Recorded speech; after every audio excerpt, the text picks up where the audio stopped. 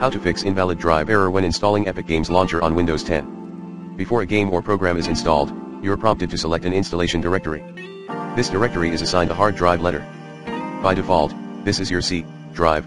The invalid drive error appears for one of these reasons: the hard disk your operating system is installed on has changed, drive C is most common, or the drive letter of the DVD-ROM or CD-ROM has changed since a prior install of a program.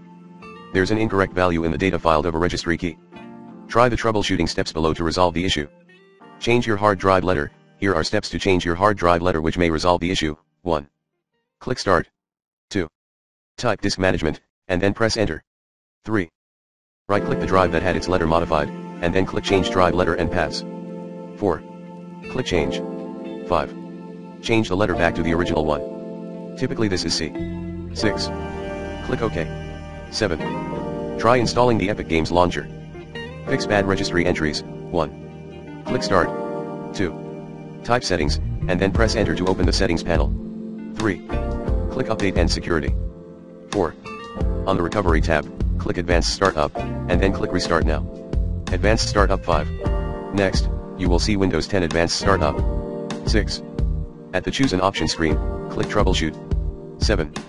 At the Advanced Options screen, click Automated Repair. 8. Choose an account and log in when prompted to do so.